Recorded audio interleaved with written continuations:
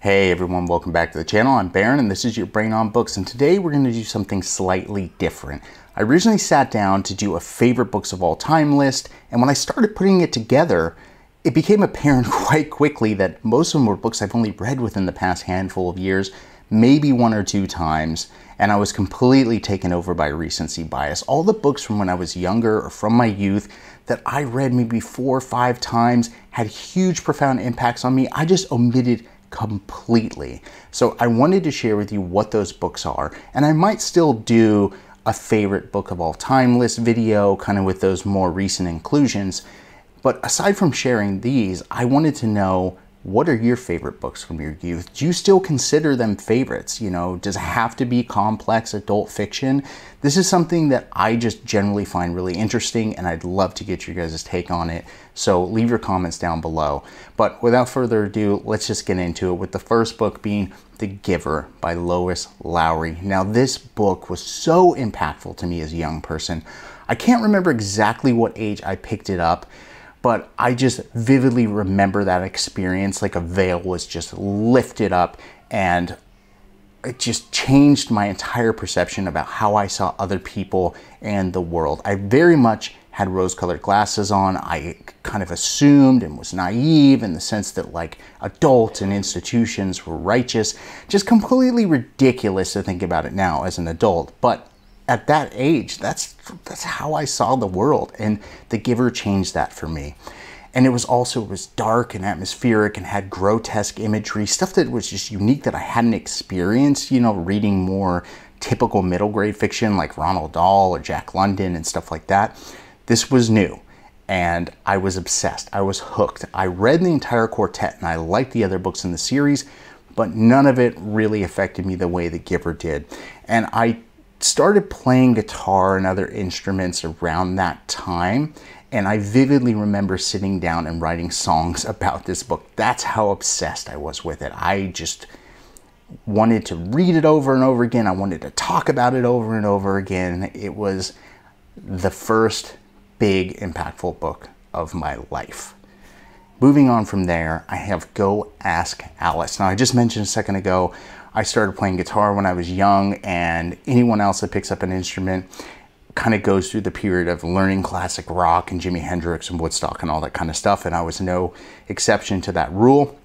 And I had a very romanticized image about kind of that 60s counterculture and drug use and psychedelia and stuff. I was just like so naive, and I thought it was cool and hip and edgy and all that stuff.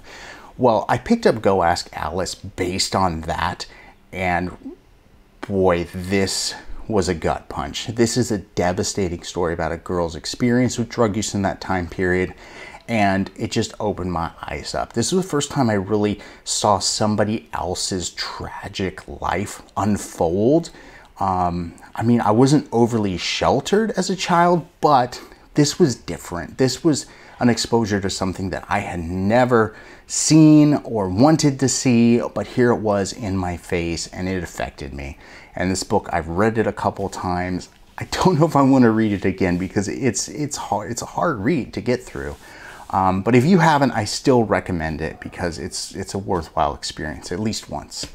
So moving on from there, now I didn't put these books in any particular order, but if I had to choose one book from my youth that is like the end-all be-all, it would be Perks of Being a Wallflower. Now, when I was a freshman in high school, we were reading Catcher in the Rye in school, and I liked it. I loved Catcher in the Rye. Not enough for me to put it on this list, but it was a good book. And my teacher recommended Perks of Being a Wallflower to me, saying, hey, if you like Catcher, you'll probably like this. It's a little more of a modern take. And it absolutely was, but this book was the first time that I had a deep emotional reaction to a piece of fiction. This book broke me, and I was just floored. I recommended this to everybody I knew, got my friends to read it. I just connected to it on so many different levels. Well, one, just based on my age and that whole like teen angst feeling, but also like when I was in high school, I went to kind of an arts academy, and everybody there was kind of the eclectic types and people on the fringe, and I could see not only myself in these characters, but all the people around me and all my friends, and it just made it so visceral and so real. And when the film came out for this, I was beyond excited. I mean, it was a little lackluster of an adaptation, but that's kind of how these things go. But I was still happy we got one. If you have not read this book, please give it a try. Now, I understand it is middle grade fiction, but it's very, very well done. So yeah, I absolutely adore this book. So moving on from there, I would be remiss if I did not mention the works of Charles Bukowski. I was obsessed with Bukowski in high school. Pretty much always had one of his books in my backpack at all times. I've read them all. I don't even know how many times. If I had to pick one book, it would probably be Ham on Rye, which is this more autobiographical novel. But yeah, something about his writing was just, I was obsessed. I couldn't get enough of it because it really spoke to that being your own man and that transitional period of like being a teenager to being an adult. There was just, it spoke to me. I really liked his kind of punk rock attitude while still being artistic and flowery and showing restraint in areas of beauty while being absolutely disgusting in other areas. It just, that juxtaposition just floored me, and I just could not get enough. As an adult, it's something I don't particularly care for. Now when I read his stuff, I'm kind of like, this guy's gross. I don't know why I like this. But if we're talking about books from my youth, I have to mention him because he was a big part of my teen years. Last book on the list, and probably a book that would be on most people's list, is The Hobbit by J.R.R. Tolkien.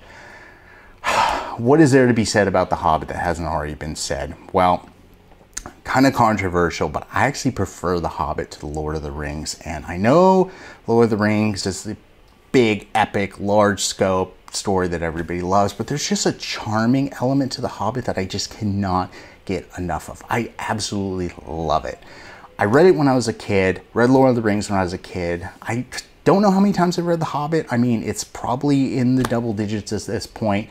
But I also took a really big break from reading fiction. I've always been a reader, but I'd say all the way through my 20s, I read nothing but nonfiction. And a good portion of my teen years too, I read mostly nonfiction. And probably 5-6 years ago, I was over at my parents' house for a dinner party, and my dad had the original copy of The Hobbit that I read from when I was a kid sitting on a shelf. And I don't know what it was that sparked this, but I just kind of saw it out of the corner of my eye and just gravitated to it. Took it home that night, read the whole book, and it completely re-sparked my love of fiction. And it's the reason I'm sitting in front of you right now is because of that book. So, I mean, I assume everybody's read The Hobbit, so there's only so much I can say about the book, but I just love it so much. And that's my list. So like I said before, I really, really want to know what yours are. I want to know, do you still consider them favorites? Like I said, this is a topic that really interests me. So leave your comments down below and let's kind of get some discourse going on that. And until next time, see ya.